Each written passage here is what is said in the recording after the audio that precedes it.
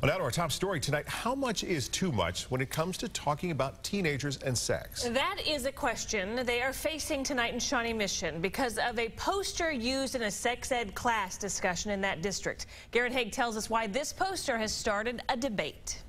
It was a single sheet of paper used in a single lesson, but tonight a poster used in an 8th grade sex ed class is drawing a lot of attention both for the frankness of its language and the age of the audience it reached. Now, fair warning, this is a story about what language is appropriate for children, so viewer discretion is advised. We need to have our opinion shown, too. 13-year-old Lissa Wantland said her health class at Hawker Grove Middle School giggled at first when a poster listing ways of expressing sexual feelings was introduced in a lesson last week. We all started laughing, obviously, because of the terms. We all know them. We're 13.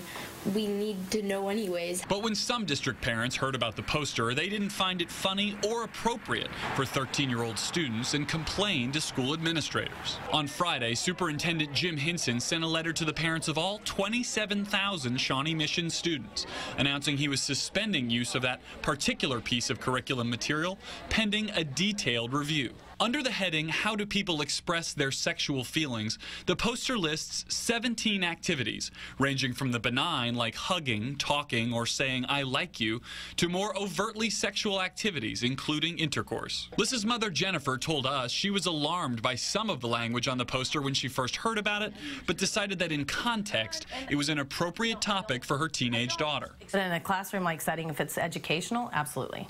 She needs to know the correct terms. An opinion that may not be widely shared as word of the poster's content spreads. Some who may not have heard of it yet to this point will probably be a little shocked when they see it. I was too, I'm not going to lie. The Shawnee Mission School District told us tonight that this is the first year that poster has been used in its district middle schools, and that parents can choose to opt their children out of the human sexuality instruction at any time.